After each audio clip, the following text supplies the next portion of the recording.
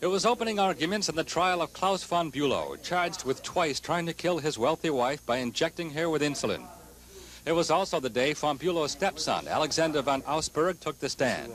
He's the one who went to police with what he felt was evidence his stepfather was trying to kill his mother.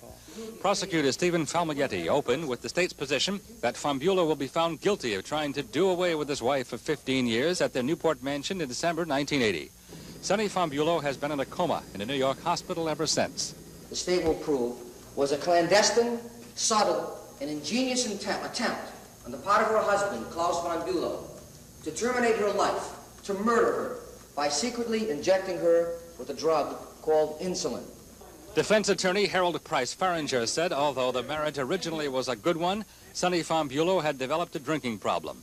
He also pointed to her taking 20 aspirin and 24 laxatives a day and ignoring her low blood sugar problem. It was she, the defense claims, and not Klaus who brought about the coma. A premarital agreement that provided that Klaus von Bülow forfeited, relinquished any part of her estate. If she were to die, he got nothing. As day one of testimony ends, two pictures are painted of von Bülow.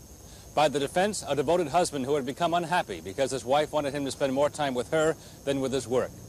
Of the prosecution, a man in love with another woman who wanted his wife's millions and tried to kill her. In Newport, Glenn Laxton for Cable News Network.